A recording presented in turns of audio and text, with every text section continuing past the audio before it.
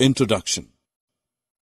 Hello children, let us take up for discussion a topic closely related to our daily life. Your mother prepares poha for you and spices it up with green chilies. And you simply don't like green chilies. What will you do? Obviously, you will carefully pick out every piece of chili before popping some poha into your mouth. A similar exercise is done by your mother when she is preparing to cook food for the family. You must have noticed her separating stones and other unwanted particles from rice, wheat, and pulses before cooking them. Though some impurities and undesirable particles can be removed by hand picking, it may not always be the case. In many mixtures, components are not easily separable. In such cases, some other techniques of separation are used. We will discuss the different methods of separation of substances in this lesson. Objectives. At the end of this lesson, you'll be able to discuss the reasons for separating the various components of a mixture, list the various methods of separating the components of a mixture, describe the techniques of hand-picking, churning, threshing, winnowing, and sieving with the help of examples. Most of the things that we use in our daily life are in the form of mixtures. Not every component of a mixture is useful. For example, some food preparations may contain a constituent that is not liked by us. We remove it to make the food item suit our taste. So, one reason for separation is removal of undesirable components. Similarly, we find stones, mites, etc. in rice, wheat, pulses, etc. We remove them before cooking because they are harmful to our body. So, the second reason for separation is removal of harmful components.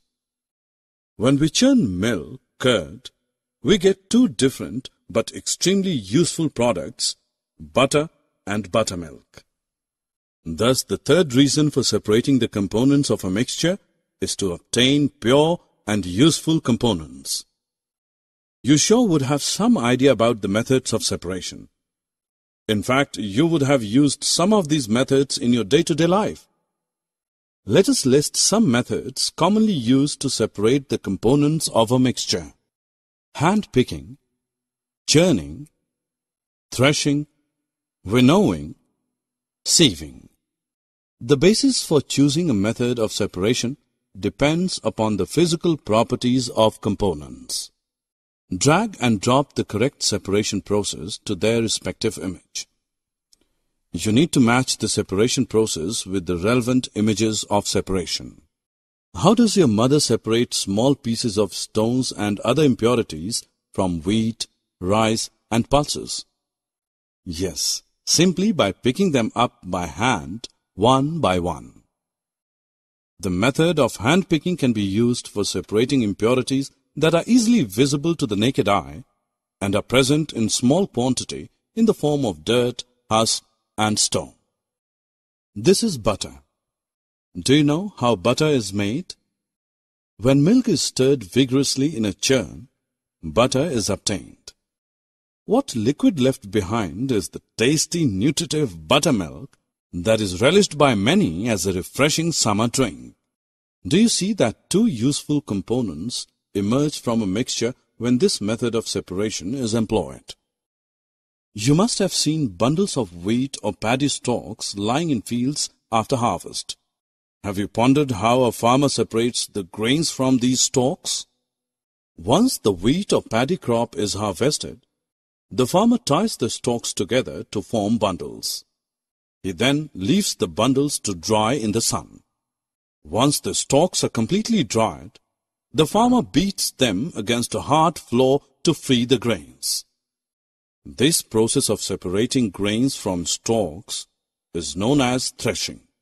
Bullocks, oxen, and machines known as threshers are also used for this purpose. During your numerous train trips down your countryside, you would have noticed women standing at a height, shaking a basket held over their heads continuously. They are separating the grain from the husk by simply allowing the wind to blow away the husk and other lighter impurities. The heavier grain falls down on the ground in a heap. This process of separating impurities from the grain by allowing a current of air to blow away the lighter impurities is known as winnowing. Children, have you seen how your mother removes bran and other impurities from flour? They separate the coarse bran from the fine flour with the help of a sieve. This technique of using a sieve to separate the solid components of different sizes in a mixture is known as sieving. In this method, the mixture is placed on the sieve and shaken. The smaller particles pass through the holes of the sieve to the container placed below and are thus separated from the bigger particles that are retained in the sieve.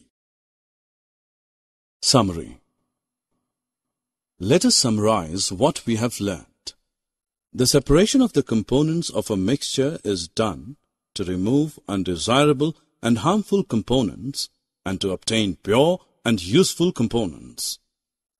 Some common methods of separation of the components of a mixture are hand-picking, threshing, winnowing, and sieving. Hand-picking is the method used to separate impurities visible to the naked eye and present in small quantity. Churning refers to the process of agitating or stirring milk or curd to make butter. Threshing is the process of separating grains from stalks. Winnowing is the method of separating the husk from grains by allowing air through the mixture. Sieving is the technique of using a sieve to separate solid particles of varying sizes.